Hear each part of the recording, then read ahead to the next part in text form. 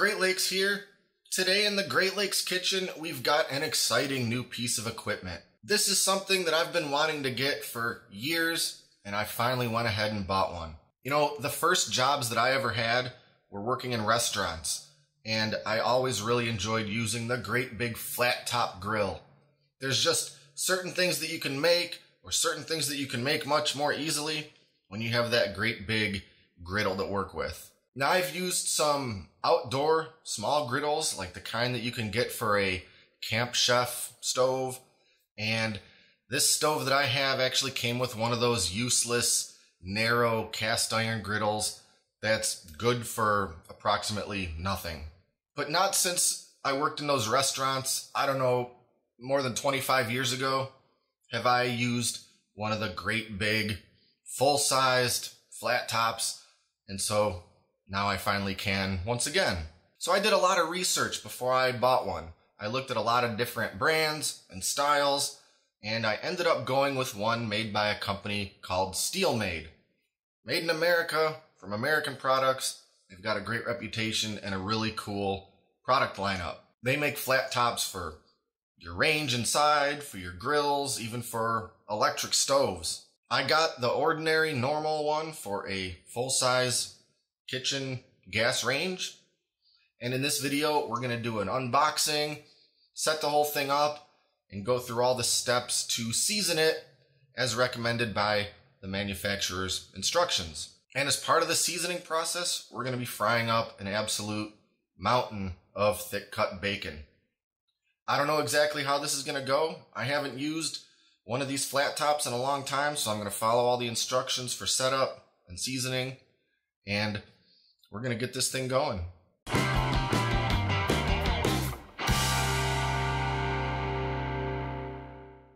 While it's no surprise, considering this thing is basically a giant slab of stainless steel, the SteelMade Flat Top is very heavy and weighs in at a hefty 30 pounds.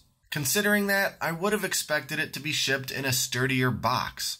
Right away, I can see some substantial damage to the box, and the packing tape holding it closed was barely hanging on by the time it arrived at my doorstep. But the griddle itself seemed undamaged, so I guess I can't complain about that too much. Packaged in the box along with the griddle is an instruction booklet and the small stainless steel drip tray that goes underneath. The flat top came with a splotchy coating of oil applied at the factory, and I wiped off some of that excess oil before doing anything else. I did notice what appears to be a scratch or blemish in the griddle surface, but it doesn't feel like anything, and I can't imagine it's really anything to worry about.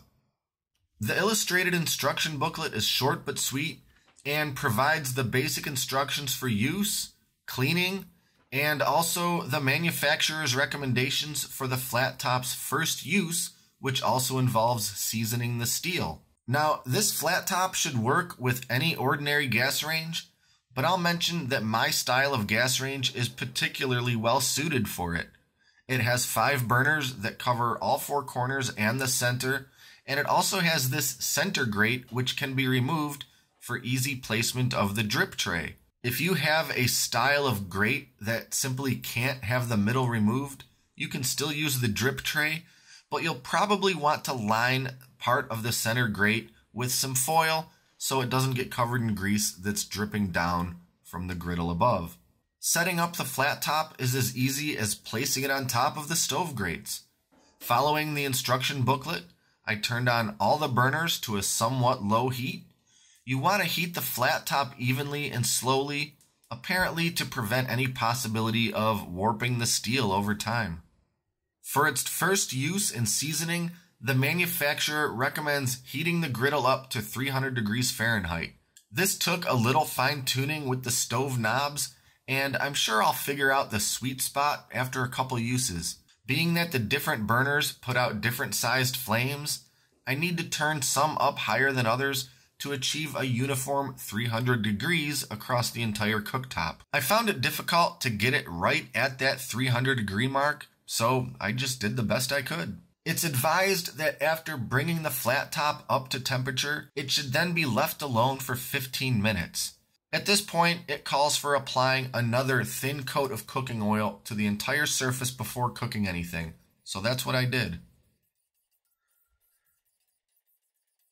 And also, per the instructions, the first use/seasoning of this flat top is best done by cooking a whole bunch of something that's really high in fat. They specifically recommended bacon, so that's exactly what I'm doing. I fried up about 1.5 pounds of thick cut bacon. At 300 degrees, the first slices were already ready to turn by the time I finished laying down the last slices. They cooked nice and even and definitely produced enough bacon grease to coat this entire flat top. I'll note that the bacon seemed to cook faster and more evenly than pretty much any thick cut bacon I've cooked in frying pans. I don't need it to cook fast, but I was a little surprised on how fast this was, especially without anything burning or even coming close to doing so. After turning off the heat and letting the flat top begin to cool, I used my trusty Hell's Handle scraper to scrape the excess grease into the drain holes. It turns out I don't especially love this feature. I understand that having a conventional grease channel along the front of the griddle, like commercial flat tops would have, isn't realistic with this range top home version. That grease has to go somewhere, and I think they came up with a reasonable enough idea of how to manage that on a home kitchen range. But it was almost impossible not to make a mess, and the bit of bacon gunk didn't really even want to fit through those little holes. I just sort of ended up scraping most of those bits into some paper towel and getting rid of them that way. After letting the griddle cool completely, I was able to move it out of the way and assess just how much of a mess I had on my hands. Not really to any surprise, there was grease spatter pretty much everywhere. Basically, anywhere within the spatter radius had a pretty substantial oil slick. The upper part of the range that contains the control panel seems to have gotten it the worst, but the adjacent countertop and even some of the floor had their fair share of grease as well. All in all, it was a decent-sized mess, but nothing that kitchen degreasing spray cleaner and some paper towels couldn't take care of. I don't love the idea of creating this much mess every time I use the flat top, but I have to imagine that cooking a mountain of bacon is about as bad as it gets as far as spattering grease goes. All things considered, I really do like this thing. I'm glad I got it, and I'm looking forward to cooking all sorts of delicious things on it. After having used it and cleaned up after it, here are my impressions, categorized into what I like about it and what I don't especially like about it. What I like: it's a heavy, durable flat top. That's what I was looking to buy, and that's what I got. This thing is a substantial chunk of metal with exceptionally clean-looking seams. It couldn't possibly slide around on the stove, which was something I was a little concerned with when shopping for a stovetop griddle, but this 30-pound monster isn't going anywhere. It covers the entire surface area of my stove. I looked at a lot of models from a lot of different manufacturers, and there were a few that I really liked, but so many of them were only about 2/3 of the size of a full range top. Lots appear to be made to fit on various size barbecues, or maybe part or half of a gas range, but not many are designed specifically for an entire kitchen range top. It heats and cooks evenly, and I had no real problems with sticking, even with this relatively unseasoned surface. That part will only improve over time as the seasoning further develops each time I use it. The price. Now, this thing isn't super cheap, but considering that it's a heavy slab of stainless steel, I wouldn't really expect it to be. What with the price of such materials these days? Considering the weight, the size, and the craftsmanship, I think this flat top is priced just about right. It's made in America. What's not to like about that?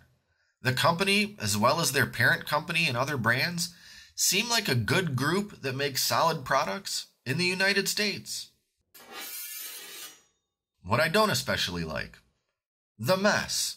This is by far my least favorite thing about using the flat top, but this is just going to be the nature of the beast with a large flat top griddle in a residential kitchen. I'm not in a commercial kitchen with massive vent hoods and stainless steel surround, and a whole bunch of sizzling meat is gonna spatter. This is not a downfall of this model. This is simply a downfall of using a huge flat top on my kitchen stove. The drain holes and drip tray. It's a little clumsy trying to scrape the grease and crud into these holes, and they're also quite a bit of a pain to clean. I don't really know exactly how it could be improved, considering, again, that this is a home-grade griddle being used on a regular kitchen range. Maybe just having a full rectangular cutout here instead of these small holes would be preferable. I sort of wish it had higher sidewalls. I'm not entirely sure what difference this would really make, but I feel like I would be more comfortable if the barrier between hot grease and my floor was just a little taller. Something I liked about a lot of the other brands I looked at is that they have much higher walls on the back and sides. I will mention that SteelMade does make a pro version of this flat top that has thicker steel and higher walls. I really did consider buying that model, but for the extra $120, I guess I'm just not sure if it's worth it for me. All in all, I'm very happy with this purchase, and I know I'll cook a million things on this flat top for years to come. And if you want to check it out on the SteelMade website, I'll put a link to it in the video description below. Well, there you have it. That's the SteelMade gas range full-size flat top. You know, going into this, I expected that it was going to be pretty messy, frying up all that thick bacon, and boy, I was not wrong. Hopefully in the future, I'm not making quite so much spattery bacon or whatnot all at once, and the mess won't be quite as bad. But as for now, I've got quite a bit of cleanup to do on that range, and even maybe on the floor around the range. I will say that it worked exactly as it was supposed to, and it fried up a pretty good strip of bacon. So I know I'll get the hang of this thing. The more I use it, I'll figure out the exact settings for my dials on the different size burners. And I intend to feature this SteelMade flat top in plenty of future videos, cooking up all sorts of delicious stuff. So that's about it. Be sure to like and subscribe and stay up to date with all our latest stuff, including lots of new cooking videos. Thanks for watching, and we'll see you next time here in the Great Lakes Kitchen.